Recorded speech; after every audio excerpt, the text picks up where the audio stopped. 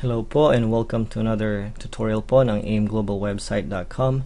Ngayon po ipapakita ko sa inyo kung paano i-access ang administrative area or back-end po ng inyong website para po maka-post po kayo ng bagong videos kung gusto nyo, kung ano pong videos yung gusto nyo, or articles or pictures.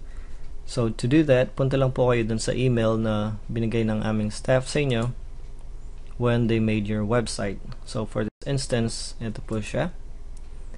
Sa email, nakalagay po doon kung ano ang inyong username, ang inyong password, at saka yung link papunta po doon sa inyong backend kung paano po ninyo i-access ang inyong website.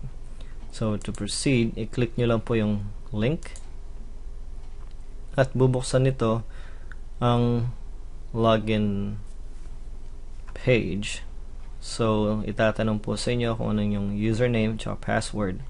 So, what you can do from there is pwede po nyong isulat to or type na lang yung username, password, or yung username, even your password. Pero ang gagawin po natin, i-highlight po natin, right click, click on copy, then go back to the back end, right click po natin dito, and paste. And same thing with the password po. I-highlight po natin. Right click, copy, paste dito. And just a warning lang po, kung ginagawa po ninyo ito sa public computer or sa cyber cafe, kung may computer shop po kayong ginagamit, huwag nyo pong i-click yung remember me kasi kapag iniwan nyo na po yung website ninyo, hindi po kayo nag-log out, yung next person na gagamit po ng computer ay makikita po niya yung backend po ng yung website kasi naka-login pa po kayo kung nakalimutan yung nag-log out. So, as much as possible, wag po niyong i-click yung remember me unless na cellphone po ninyo yung gamit nyo or sarili ninyong computer ang gamit nyo or computer sa bahay. Okay? So, let's proceed. Click nyo lang po yung login.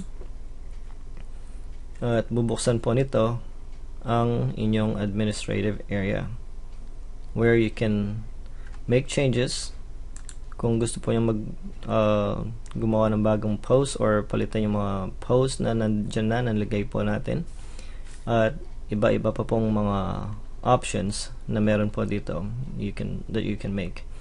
Okay, and also makikita po ninyo dito sa dashboard, as soon as you open yung backend po ng yung website, makikita po ninyo dito kung may nag-order po sa inyo, anuman pong products na in-order po nila, or kung may nag-sign up.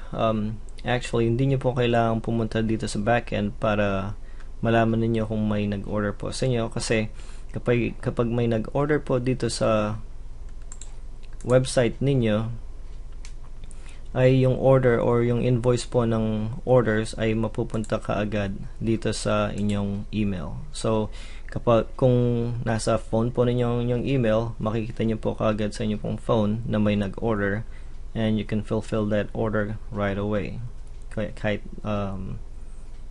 So hindi nyo na po kailangang i-check palagi kung may orders po kayo dito. Okay? So yun lang po for now. Ipapakita po namin sa inyo ang iba-ibang features ng inyong website or the back end of your website also sa ibang videos, but for now we just want to show you kung paano pong i-access ang back end po ng inyong website. Kung may mga katanungan po kayo, punta lang po kayo sa aimglobalwebsite.com or pwede rin po kayong pumunta ng facebook.com/aimglobalwebsite.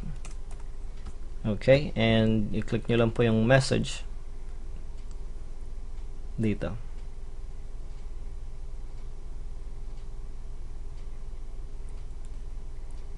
Okay, kung may mga katanungan po kayo, punta lang po kayo sa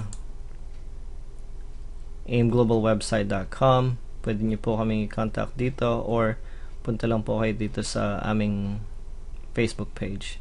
Okay, and you can also go here at mag-login lang po kayo dito and you can just chat with us. Okay, maraming salamat po for viewing. Take care.